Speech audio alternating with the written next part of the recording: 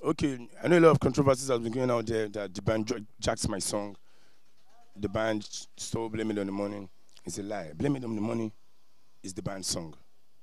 He did the song. We woke up in the morning. He bring up the respiration, and he wrote the song by himself. And I went to do my own version without telling him.